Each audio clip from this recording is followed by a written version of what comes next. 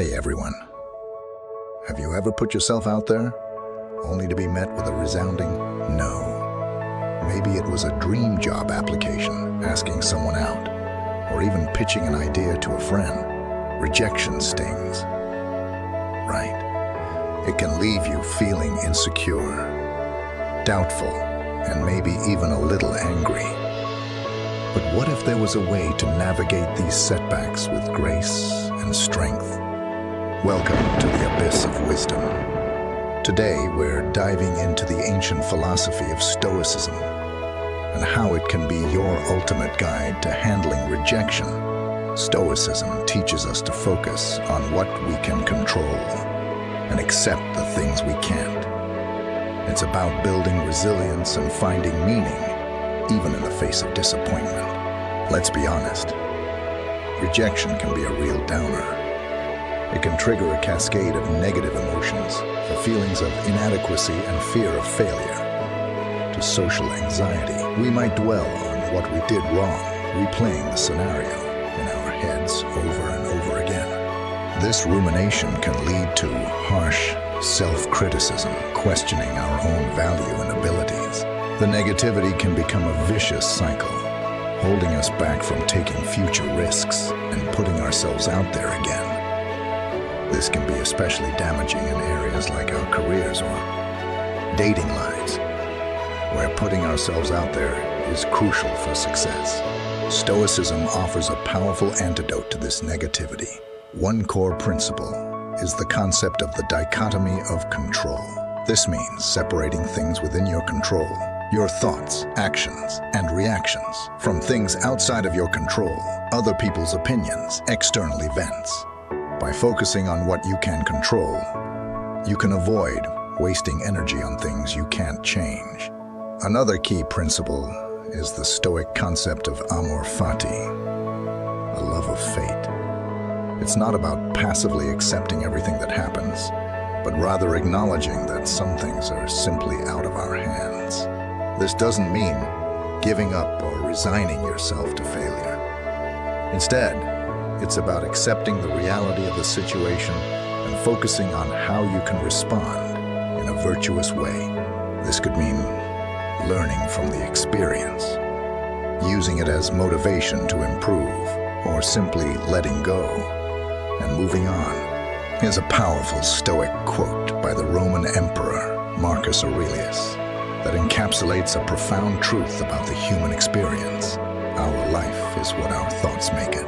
This quote serves as a reminder of the immense influence our internal narrative has on shaping our reality.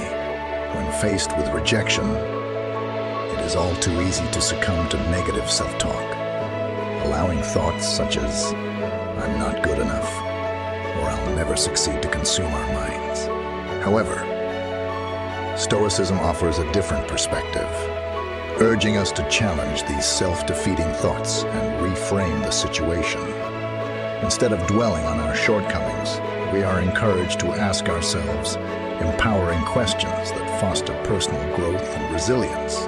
Questions like, what can I learn from this experience? And how can I use this setback as an opportunity for personal development?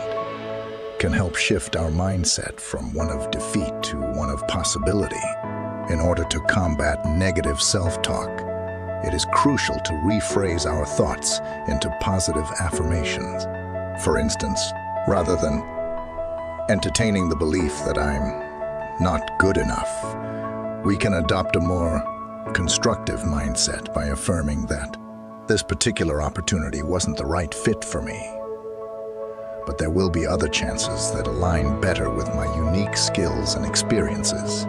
It is important to recognize that rejection is an inevitable part of life, experienced by individuals from all walks of life, including the most accomplished and successful. By viewing rejection as a natural occurrence, rather than a reflection of our worth, we can transform it into a catalyst for personal growth and motivation. Each rejection becomes an opportunity to learn, adapt, and refine our approach, propelling us closer to our goals. In summary, Marcus Aurelius's Stoic quote serves as a powerful reminder of the influence our thoughts have on shaping our lives. By challenging negative self-talk, reframing our mindset, and embracing rejection as a chance for growth, we can cultivate resilience and continue striving towards our aspirations. Remember, rejection doesn't define you. By applying Stoic principles, you can learn to focus on the positive aspects of the situation.